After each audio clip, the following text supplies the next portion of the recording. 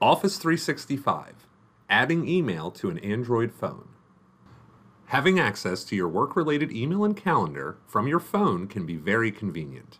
With Office 365, setting this up is quick and simple.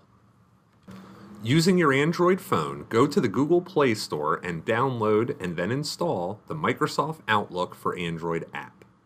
After the app installs, open it and click on the Get Started button. On the next screen, enter your work email address and click the Continue button.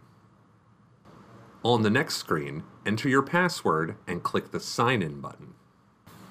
When asked if you would like to add another account, click the No or Maybe Later button.